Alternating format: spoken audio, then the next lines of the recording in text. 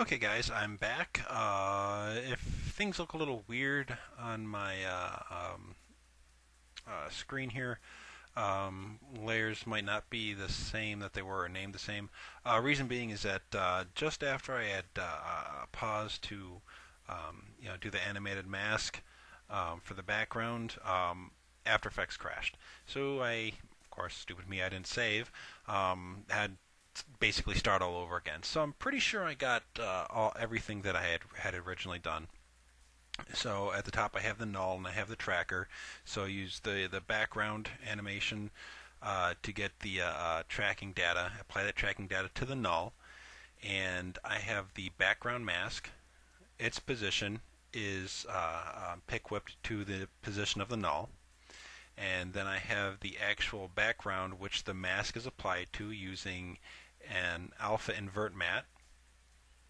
Then I have the background animation which happens before the head gets cut off, which that's before we had to cut out the hole in Sam's head, and that's the animated mask, and we're just masking out where his head's moving off to. That's why it looks like kind of he gets this big bubble there.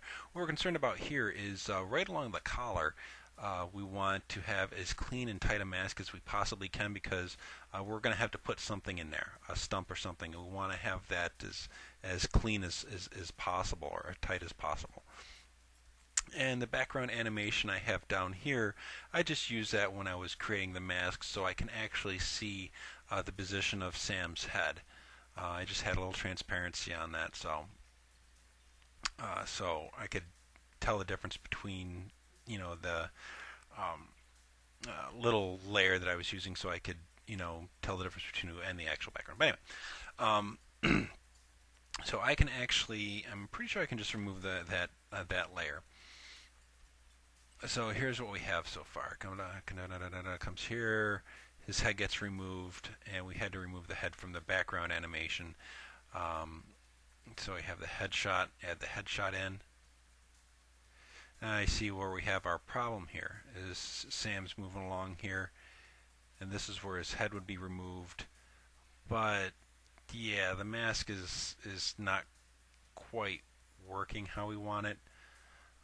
So let me put an animation on Sam's head here. So we'll have it here, here. So, okay, that's good. Now here's where the magic comes in. The one thing you want to do when you're doing it this way, if you're not using a green screen, you have to make sure, number one, you get footage of your background without your character in it. Okay, that's key. Number one. Number two, that camera cannot move from the time you either shoot your footage, then just take your background shot without the character, or you take your background shot without the character first, then put him in it. Your camera cannot move because we're actually going to use the empty background to put in behind the masked background layer to fill in the spot where his head would be. So you'll see in just a second when I show you. So off goes his head. So his head's over here somewhere, and we got our hole in our background layer. Okay, so don't even pay attention to this background animation. I'll turn that, shy that, and I'll shy the null, and I'll shy the tracker.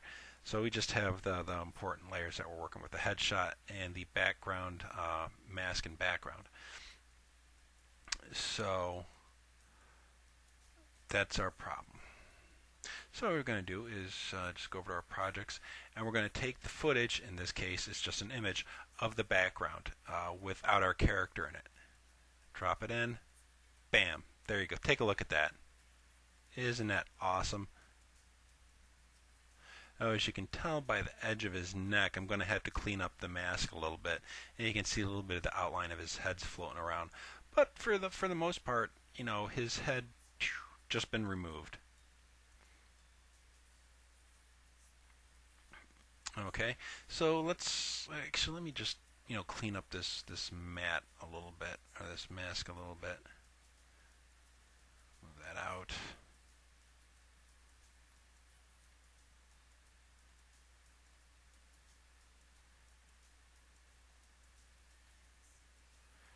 Yeah, I'm catching slivers of the face all over the place. So yeah, you want to take good care of that and make sure it doesn't have to be tight to the face, but it definitely has to make sure it's encompassing the face. So that looks a little bit better. I'm still getting stuff, so I'm gonna have to make it bigger.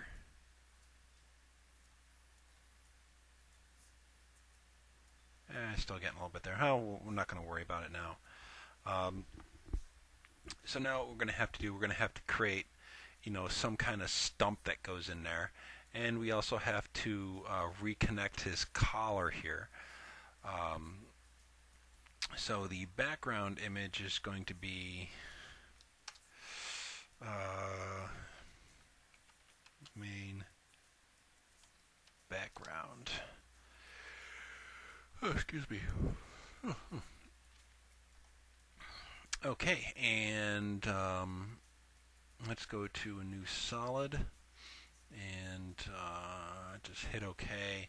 And I usually just change the color by using color correction and hue saturation, colorize, and let me just size this down a little bit here. And what I'm actually going to do is I'm going to turn it off, but I'm actually going to use the pen tool. I'll draw it on there, and if we turn it back on, you can see what's going on there.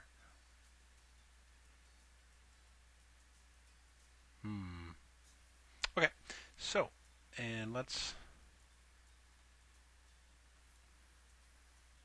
I think we'll create a bloody stump first.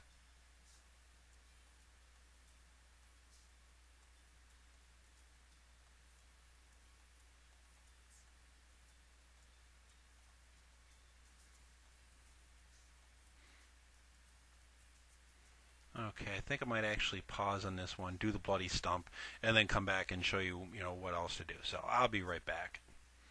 Okay, guys, I'm back, and I'll show you what I've been doing since I was gone. Okay, now if I can actually remember what I was doing. Okay. So I think what I was going to do is I was going to create the stump of his neck. And so I did. Everything's all in a pre-comp, so I have to go back into it and just hit the Alt button and double click. And I'm going to go back even farther.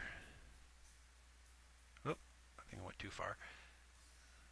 That's right, it's the top one. Okay, so this is what I have. I have a masked out layer, and on that layer, I have a Luma inverse matte on a fractal, and it's not animated, it's fractal noise. I brought this scale down to 6% out of 100, and so it kind of gets that real nasty, meaty look to it. And I use that as the stump layer as a Luma inverse matte for the meaty, whatever. Anyway, so that's what the original looked like.